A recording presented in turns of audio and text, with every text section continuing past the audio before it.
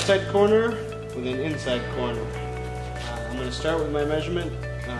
To do a good miter, you want to have at least an inch or two of no breaks in the rows. Like you have a break here, here, here, and here. So with that, we'll start our outside return here. And I want a short piece because I know I'm going to have a seam right next to the outside. We're going to set the saw to 45 degrees.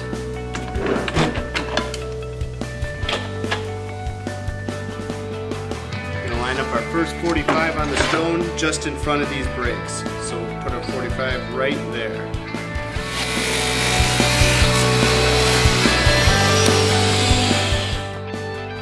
You can see the 45 that we just cut.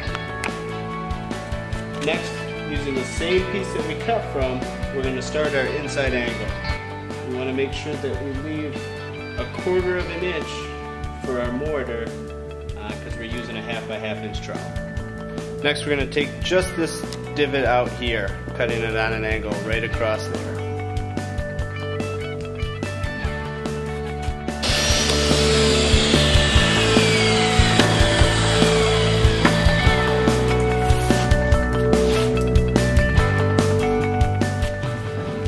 So the last cut I did, you might have noticed that I had the face of the piece down.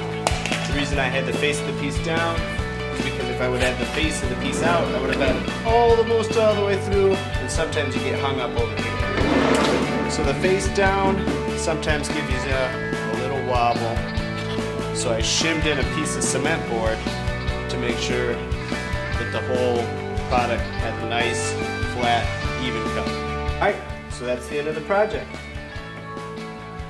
Play with your mortar bed until you get it just right, but it makes for a nice, tight seam.